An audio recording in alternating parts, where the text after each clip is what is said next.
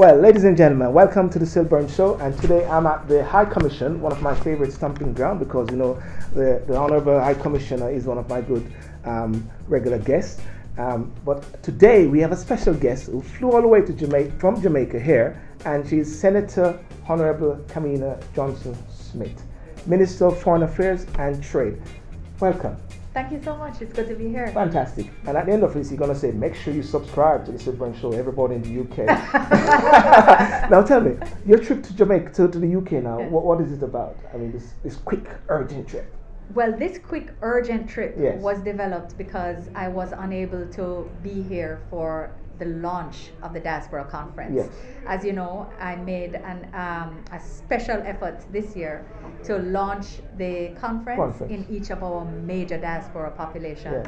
Yes. So I launched in Miami, in New York, in Toronto, and of course I was unable to make it here. Yes. I only sent a video link. So because I was coming to Europe for yes. ACP and EU meetings, yes. as well as meetings with I'm calling the first meeting ever of our honorary consuls in Brussels. Yes. So they're coming from all over for us to charge them yes. with the responsibilities for promoting investment and trade, in addition to their consular duties. So you got this very busy schedule. Yes, so the arrangement was to change the schedule to make sure that I could come and engage with the yes. community here.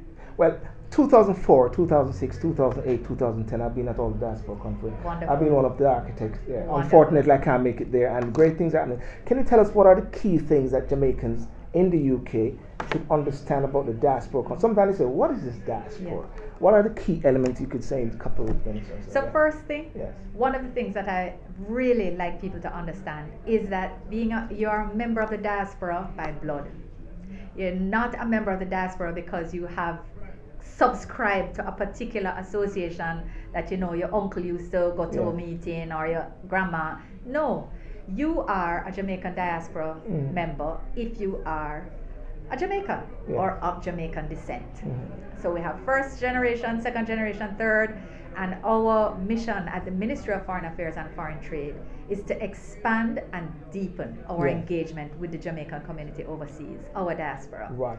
So we want young people to understand that diaspora is not some sort of concept or some sort of organization. You are a part of us and we're a part of you. And the thing about it is that Jamaicans overseas must believe that they have a direct part that they can play. And one of the things I always say that the potency of the diaspora is when there's an effective partnership with Jamaicans yes. back home. Yeah. And is it about forging this strong part that yes. they feel 3 million out, 3 million in, 6 million? Yes, depending on who you talk to, yes. the statistics yes. now yes. they always yes. seem to shift. But and that's why the Diaspora Conference is so important, yes. because it's that biennial event that pulls everybody together to say, what can we do together? What can we partner in? With national development at the forefront of our collective minds, yes. what can we do? Yes. So we know that many members of the diaspora, they contribute naturally yes. Yes. to the town that they grew up in, or the health center that they used to go to, yes. or that their grandmother used to go to. There's often a connection, and lived experience that yes.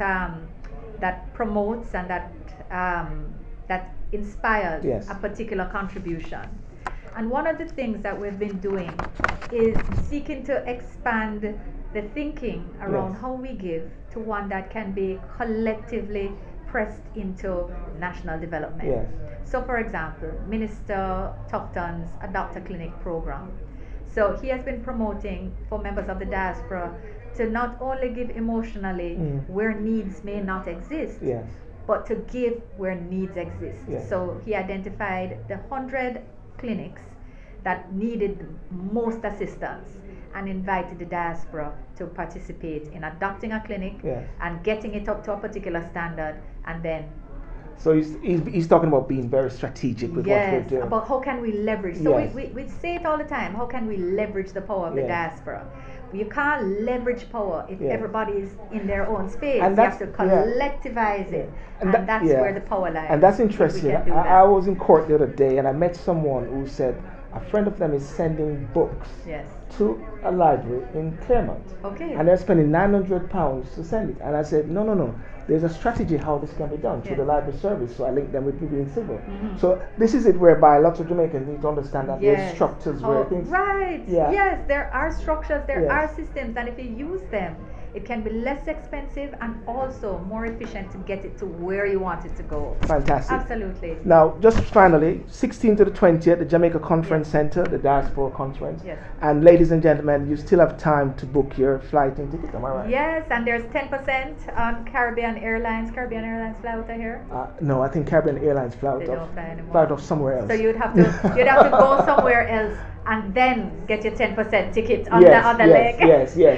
But we what we have done is ensure that you can register online and pay online. Yes. So it's super simple now. You don't have to come into the mission and you don't have to wait until you come to Jamaica. You can register and pay online through the ministry's website, mfaft.gov.jm.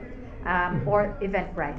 Okay, and ladies and gentlemen, I must say that there are great and positive things which are happening out of Jamaica. Yes, there are some negative things which happens everywhere, but I believe what I'm seeing, the development, the street, I'm from Ochi, straight out of Ochi.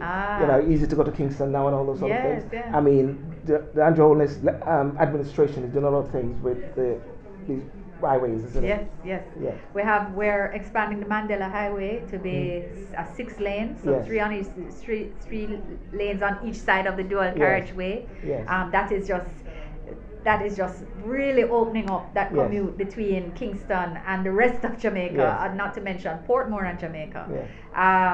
We are starting the south coast, work on the south coast, St. Thomas, going around the coast of St. Thomas, St. Mary, that highway, that work has started because we're expanding in St. Thomas as well. Moving the town centre and allowing for there to really be growth and capacity. There is the Ferris road, there's Junction. Junction Road is being expanded, it's being paved now, it's almost finished as well.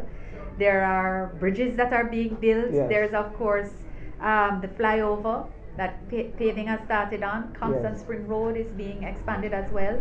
And what's happening with all of these and why they're taking so much time is that sewage works that never existed, water pipes that had been laid and never been connected, all of those things are being fixed now. And also, I overheard that you're saying there's some craft thing being done or something like that. Downtown. Yes, that's amazing.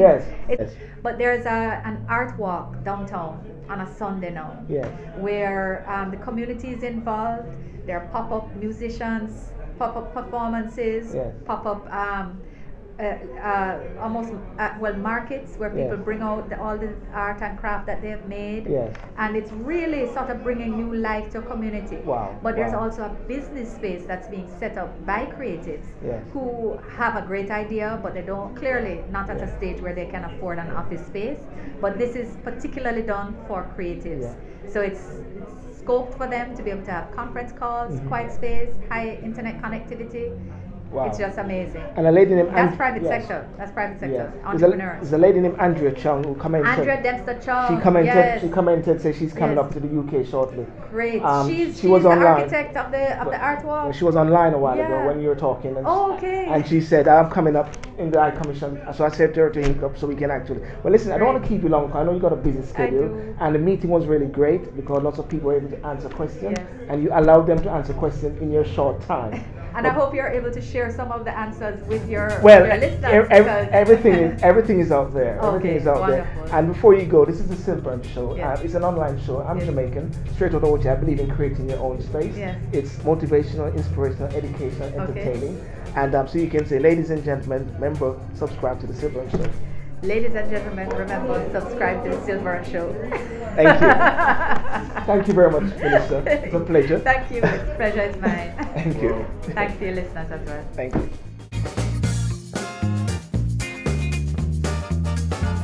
Ladies and gentlemen, I'm with the lady, Minister of Foreign Affairs and Trade, Kamina Johnson-Smith. Am I correct? Yes? I don't know what you want me to say. Anything. Yes, sir. Kamina Johnson-Smith. on behalf of the UK diaspora, we want to officially activate you as our ambassador. What?